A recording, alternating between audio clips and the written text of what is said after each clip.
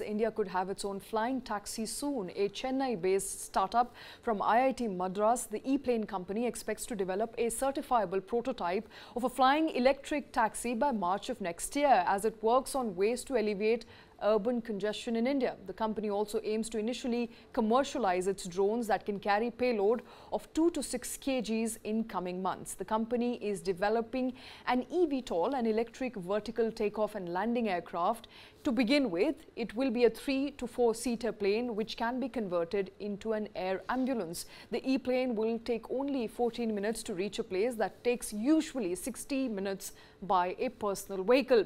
Meanwhile, IndiGo Enterprises and the US-based Archer Aviation also plan to launch an all-electric air taxi in India in 2026 that will carry passengers from Connaught Place to the national capital to Gurugram in Haryana in just about 7 minutes. So be it March of next year or 2026, India is getting a flying taxi. Looks like it. I mean, you know, from the interest which the players are generating in the market, from the startup that you mentioned, the Chennai-based ePlane company startup, to the leading airline in the country, IndiGo, and the parent company InterGlobe Aviation, to also the go-in-betweens, you know, the private charter carriers and the private jets, the likes of Jet Set Go, led by Kanika Tekriwal. All of them are actually placing these large orders and stitching up these partnerships to have these vertical takeoff and lift electric flying taxis.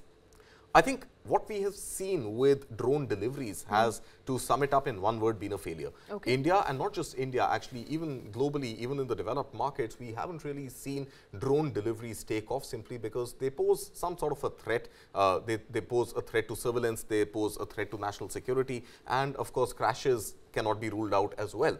So the point is, while India is definitely inching a little towards flying taxis, and if you ask me, it's definitely a need of the hour, but a lot of it will be determined by how much is it going to cost you to take a flying taxi from Connaught Place to Gurugram, and are those 7 minutes, you know, the flying time that it takes, going to compensate enough for the exorbitant prices that you're likely to pay for these taxis? But that is one part of the story. I think the larger regulatory... But that would also be the initial capital investment. I believe it can be made so I think commercial. it'll eventually be a question of economies of scale, right. How many people are willing to take these taxis and what is the kind of value these taxis are attracting, and hence overall these costs should go down if there is enough reception. But I think the bigger problem is with regulations, and we haven't really seen regulations for drone deliveries come in pretty much in favor of the industry. We haven't even seen regulations in drone photography being very conducive, and the app and the permission system which the government initiated has actually not really taken off. So flying taxis, and with or without pilot, because many of these, Jet Set Go for example is also looking at pilot-less flying taxis.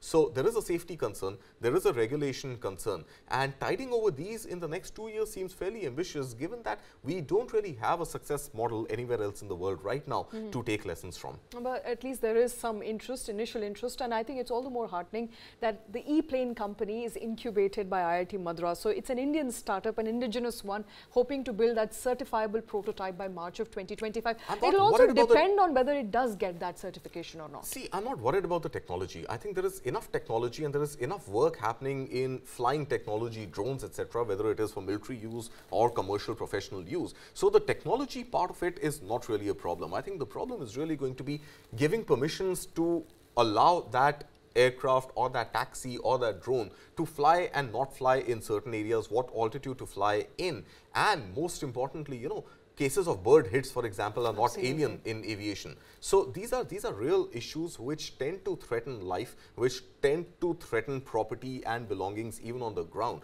So all these safety concerns and regulatory concerns are far more important to decide upon the fate and the future of flying taxis as compared to the pure technology, which I think will easily be cracked. So it's not so much the technology that needs to keep pace, but the regulatory and compliances issues, as well as measures that need to be put in place perhaps by Civil Aviation Ministry before these taxis can finally take off, and you and I can take that ride from the national capital, center of the national capital, CP, to perhaps Gurugram in just under 7 minutes. Flying taxis coming soon, perhaps by next year.